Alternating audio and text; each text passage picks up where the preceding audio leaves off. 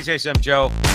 You and I, in the past, you know, people can look at us, say we're a couple of angry guys, and I think we have some serious righteous anger.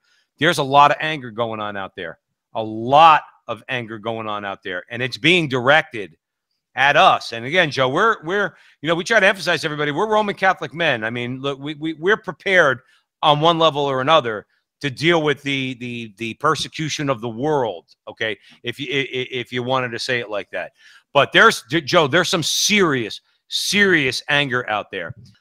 Homeland Security. Now, you could say what you want, all right, but Rod Dreher, I consider to be a trusted source. Now, he's quoting, and you're going to talk about it and bring the audience into it. He's quoting a trusted source, okay, at Homeland Security. I trust Rod Dreher, okay, at the American Conservative. And what he's got to say, Joe, I got to say, it's got, not in a scared way, but it's got me in a cautious way, a little bit nervous.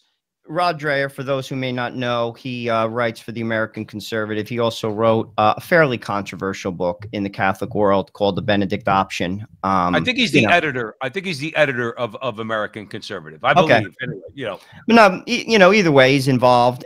He basically a source, so it's not official. Let me just first say that, you know, just to be fair.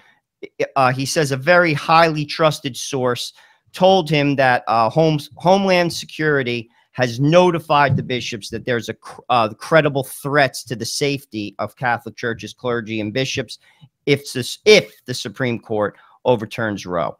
I think it's a double-edged sword. First, again, I think it's a double-edged sword. One, could that be real? Absolutely. Keep this in mind. Management always drops bombs on Friday. I was waiting for it this Friday in June. Management always does that. You heard it. It's going to happen on a Friday. It could be this week. It could be the next, but it will be a Friday at 4 o'clock to let the weekend kind of like, you know, cool it down. So keep your eye out for that. That's number one. It's just how corporate deals work. I've seen it happen time and time again over my career. That's just how it works. Anyway, as far as the threat, listen, even though it's coming from a source, I could buy that, clearly. The other side of the sword, we've seen it a little bit, Joe. It hasn't been as rampant as we thought since the leak, but we have seen some. Go ahead. Oh, absolutely. I mean, but the other side of the sword is, could it just be I'm trying to scare the bishops as a threat, as in, hey, guys, you know, we're coming for you. Either way, I think you have to take it definitely serious. I mean, we've already seen graffiti on churches. I think the majority of the violence that will be perpetrated against Catholics will be at statues. I've seen that in New York. Cardinal Dolan recently went to a statue of Our Lady, which was, you know, desecrated. I think you're going to see a lot of that. There could be. They also, Joe, real quick, they also, from the report I read, they stole a $2 million tabernacle in Brooklyn. I think that could be for money, though.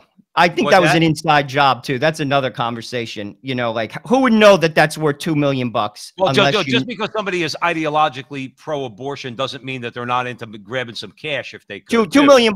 It doesn't matter what your political ideology is. If you're a thief, you want $2 million.